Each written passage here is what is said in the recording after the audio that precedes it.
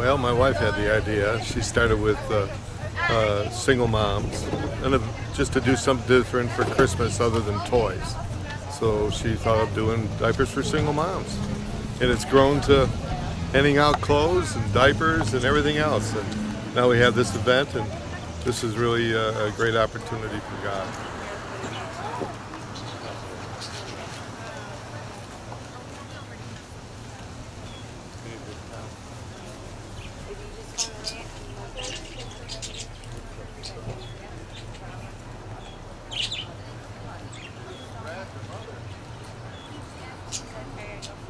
No, actually this is the first time, but I've tried working with Becky this morning and trying to find ways that my men's church group could help with this type of organization.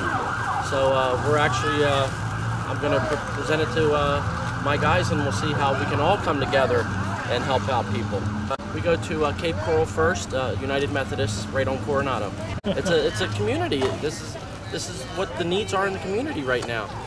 You can see that everyone here is very thankful and very appreciative of, you know, these clothes are good clothes that I know my daughter never even wore some of them. So yeah, some of them have new tags on them and tags on them and all.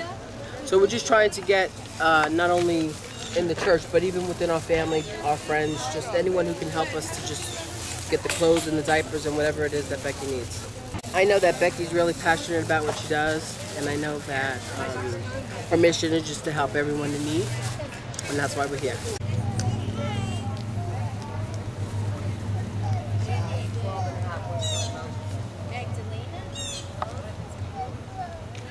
Donating clothes today. I work at the Moose Club, and everybody got together, and here I am.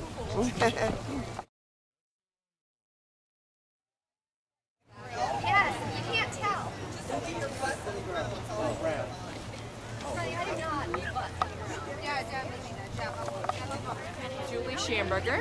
We met recently and she shared her story with me and it touched my heart. So I brought my daughter here this afternoon to share the love of Jesus with everyone here and passing on her toys that she no longer uses, and just to share with other kids that are not as advantaged as she is. At Methodist Church, where we have a free clothing bank, and so that's how Becky and I got connected. And she started by sending people over, and then pretty soon she was so overwhelmed with clothes that she saw the need to get rid of and move to what we do, or let us do what we do so she can do what she does. If we stay focused on our one mission, then we'll do it well, and if we each play our own part, it'll all work together beautifully.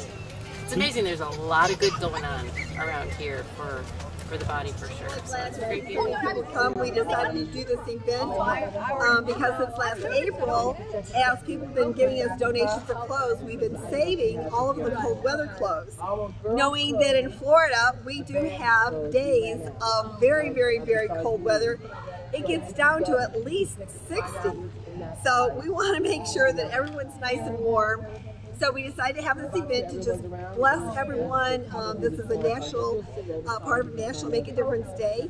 And we want to just bless all the people in this area with clothes and shoes and socks and purses and toys and hot dogs and all kinds of good stuff. So we started this around 9 o'clock this morning. Actually, we were here at 7 setting up, and I have no idea how many people have come through here at this point, but it's been a great, great, great, great day.